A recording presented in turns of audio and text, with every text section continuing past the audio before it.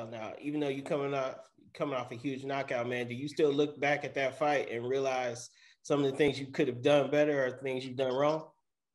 Man, I go back and look at a lot of fights but let's talk specifically about that fight. Yeah, I go back and I could have moved less.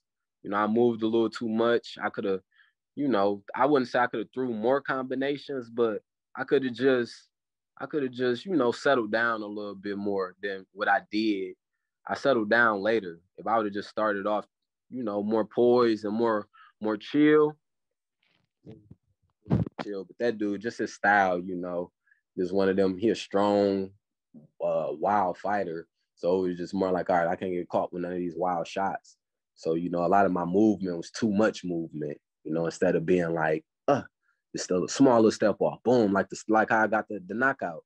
Went to the corner, Derek like, hey, slow down. He like, you moving too much. Soon as I settled down, the knockout came. Literally, the knockout came. As soon as he told me that, went back in the next round, and I was chill. I seen it. I got up out the way, hit him with that shot that I hit him with. We had been working that shot because we knew that was going to be the shot that I probably would catch him with.